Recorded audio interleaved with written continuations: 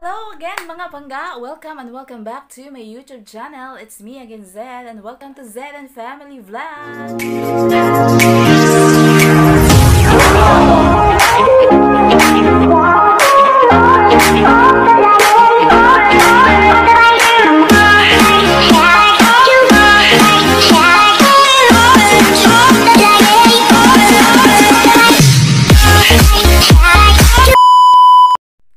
Kumusta? Kumusta po kayong lahat? Mga kapanggaers, mga lovies, mga guys. So for today's video mga langga, I am going to show you and to tour you around the newest attraction in Bohol. So ngayong gabi guys, pupuntahan natin yung newest attraction ng Bohol. So our cousin-in-law, King Celes, invited us to dine with them at the Foodridge Food Park located at Totolan Dauis Bohol. Sa lahat ng mga Boholano, Boholana na hindi pa nakakapunta ng newest attraction, that is all over the Facebook page, and you can see it guys in all over the post. Sana all lahat nakapunta na.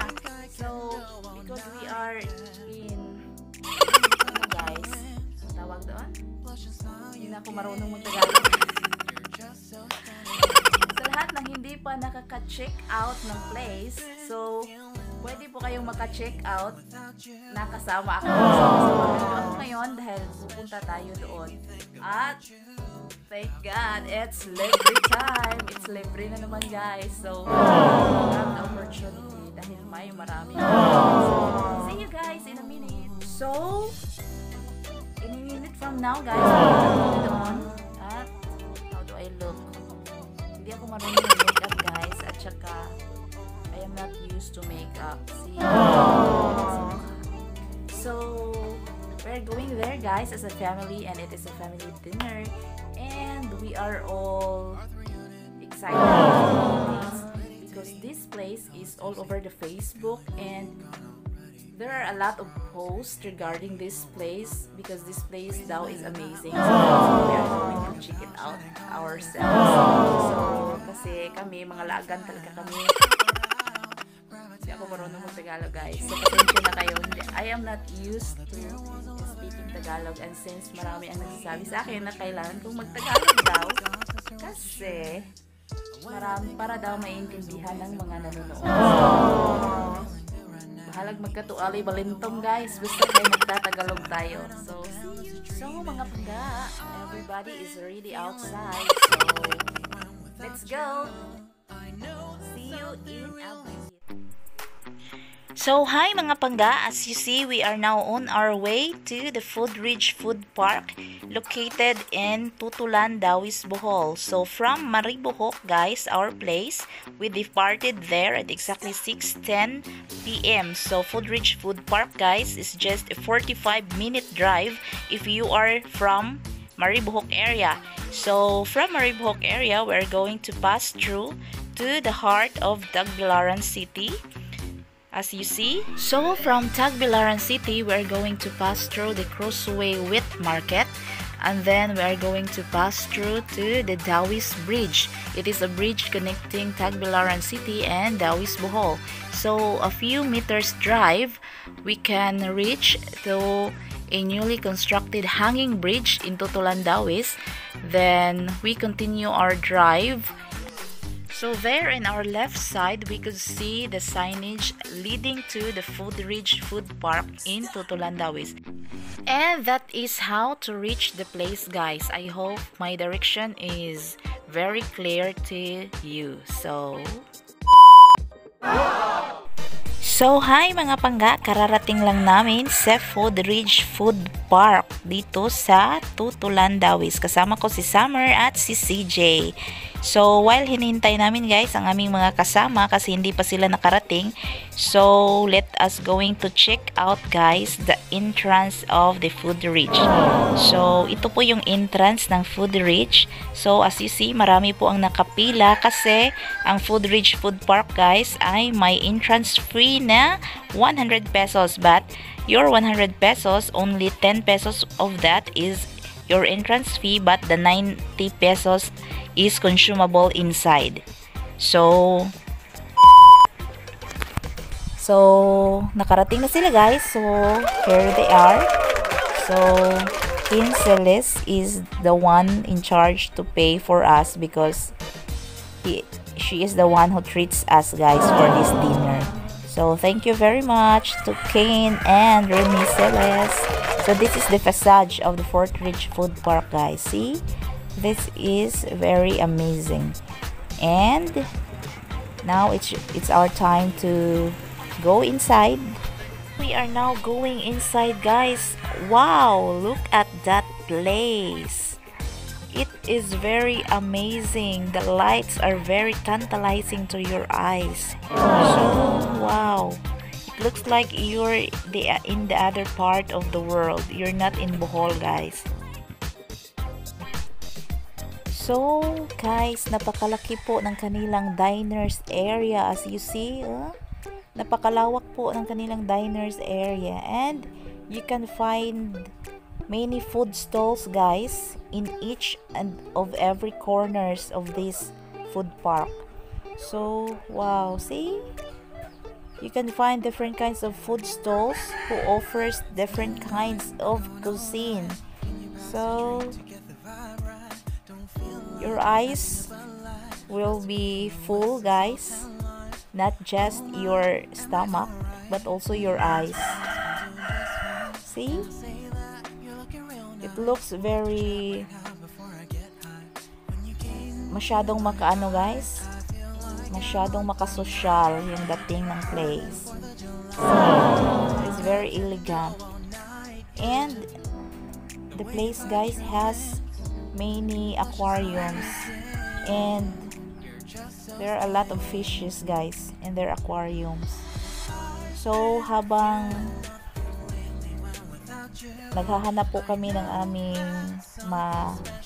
place to settle down, so we are roaming around our eyes, and I am roaming you around using my camera. So guys, this is the area. So it is surrounded by a pond, and that is their stage. They are having a live band who plays very chill music. So hindi namin papalampasan guys, we're going to take a peek. So we're going to have a peek for souvenirs. Jan! There you have it. So the place is entirely very relaxing, very cool. So the kids decided to take a peek. Okay. As much as I love guys to show you and to make you hear the music, but I regret to inform that I don't want to have a copyright from YouTube. So si Mr. YouTube po kasi ay pag may sounds na na-adapt na hindi sa'yo, hindi free, so maka-copyright issue ka. So I will show you na lang with the sounds muted. So guys, see, napakaraming tao because the place is really very beautiful and very relaxing. This place is very good guys for birthdays, anniversaries, family dinners. See, all over the place.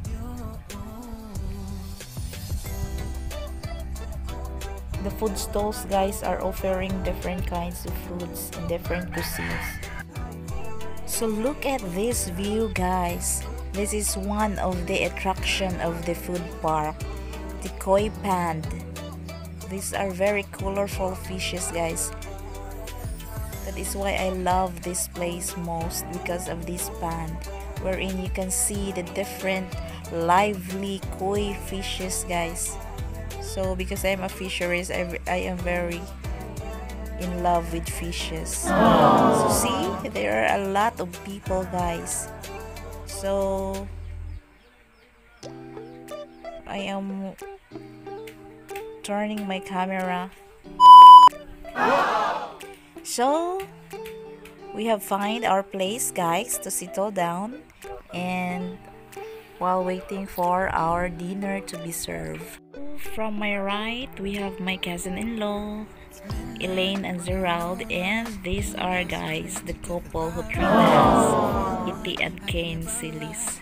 So while waiting for the dinner to be served, guys, I will let you roam around the corners of this food park. So I will let Galay to be our camera girl. So see, Galay is going to have to take the camera. So she is going to capture the moments for tonight. So because the dinner is not yet served, guys, so while waiting, Galay and I decided to go upstairs and let's see you find, guys, the view deck. Let us show you guys the view upstairs. Wow, this is very amazing. Look at that, guys. This is how the view up deck looks like. See? That is our table there. Wow, look at the place. This place, guys, looks more beautiful because of the lights. So if you were going to be here, be sure that you're going here at night. See? Very amazing. Dinner is served. Wow, look at that sumptuous dinner and sumptuous food. So this food, guys, is only a barkada meal worth 999 pesos. So it is not very affordable. Wow. So hi mga pangga. Since we already had our dinner, so my camera girl Galay and I decided to roam you around the other corners of this food park. So wow. So this food park, guys, closes at exactly 9. So it is almost 9. That is why. So I'm gonna have to have a peek. Click. There you have it, guys. So for a memory, so I'm going to take a picture. So Galay and I we are going at the center of this food park. Ano ba tong camera girl ko? Hindi naman yung view ang kinukuha, itong yung puwet ko. Excuse my puwet, guys. So we are at the heart of this food park, guys. We are at the front of the stage, going to the front of the stage. So this is the last song played by the DJ, guys, and the singers. So I'm going to take my peek here. Ta-da! Okay, now it's Galay time to take a pose, and the DJ is now signing off, guys. Okay, smile. Okay, look, at 8:45 they are going to sign off their band because of pandemic, guys. So at exactly 9 they're going to close this place. So as you see, few more people na lang. Galay and I decided to take and roam you around and take a peek at this park of the food park for memories, guys. Char, look at Galay. Wow. So it's my time, guys, to take a pose. This place, guys, is very Instagrammable. And guys, if you like this video, please kindly like, share, and subscribe, and hit the notification bell below for the new upcoming videos of my vlog. So we're going to take a little post at this. So pictorial time!